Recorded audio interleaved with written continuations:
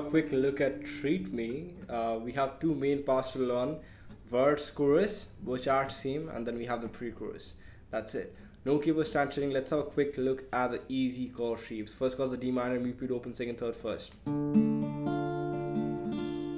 Then we have an F, which is 1, 3, 3, 2, 1, 1.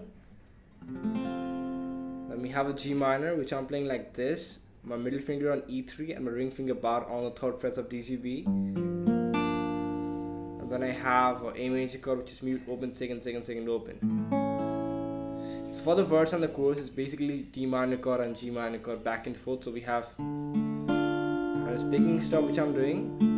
I'm playing D, G, then I'm plucking B and E. So D, G, B, E, D, G, B, E, D, G, B, E, D, G, B. I go to G minor and I do E, D, B, G, E, D, B, G, E, D, B, G, E, D, B, G. And that's it.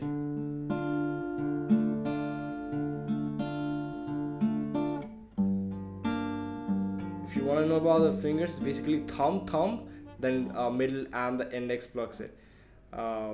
Yeah, so we got, for the first D minor, it's basically thumb, index, then middle ring.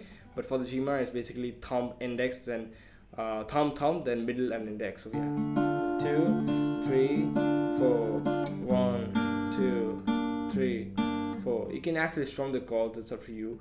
For the pre-chorus, it goes F, 4th dance stroke, to G minor, to A major, to D minor.